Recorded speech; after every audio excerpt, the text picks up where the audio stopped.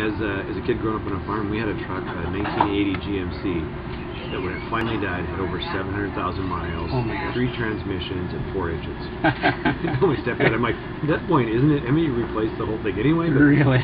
no, it's paid for, so don't add another bill into the monthly bill. So, but we keep it running, and that was, so you take good care of it. That's the way I was raised, and my grandparents were Depression era farmers. I mean, and my farm, we actually heard the saying, "Don't throw that twine away; it's still good."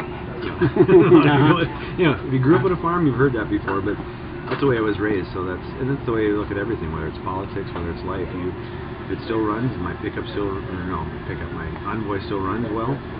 Keep the tires on it. Get a change, get the oil change regularly. It'll run for a long time. Now, I believe I read maybe in the Min Post story, and you said that you would not make any effort to repeal the gay marriage law. I think it's more of it being the law of the land. Even if elected governor, there's going to be a Democrat Senate. So, and I don't, they just passed the bill. I highly doubt that they would bring it back up again. So, and from my perspective, we had the vote on the marriage amendment. It failed. The people got their chance to vote. They now have gone, which I think the other way, but the people will decide. And from my perspective, my point, I think it's time to focus on careers, Minnesota competitiveness.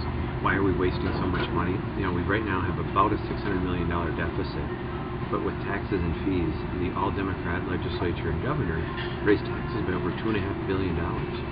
Most Minnesotans want to know, what are you doing with all the extra money? What are you spending it on? 1,300 new government bureaucrats, a lot of new spending, a lot of new agencies, but are we actually fixing roads? Are we going to fix potholes on Highway 2? We were down in Marshall yesterday. They want Highway 14 finished.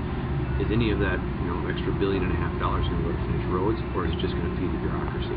Many of the Republicans who say no new taxes, and you maintain that for in many sessions, say that we have to go over to government ways. Any specific programs or areas where you would cut, where you think we need to cut in Minnesota? Well, I think just the overall size and scope. We have 4 or 5 different agencies when it comes to clean water. Now, we're the land of 10,000 lakes, so we should probably have more than one agency.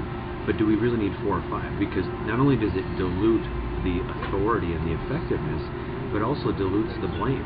If someone comes in and says, well, I'd like to open my business, okay, you're near a lake.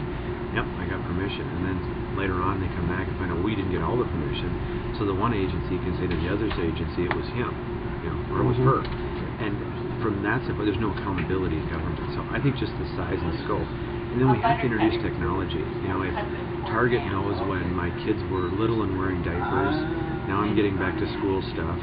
We're talking about pencils. If they can identify that much about my daily life just because I swipe my card when I go in there, maybe we in government should use some of that technology to identify who needs care, which kids need educational opportunities, which families are on the edge of being homeless or need food to provide for their children. Why not use technology instead of just filling up agencies with more bureaucrats? Nothing wrong with having good people working in government, but we're not using technology, at least my experience in 10 years at the Capitol, nearly enough, and we're still wasting money.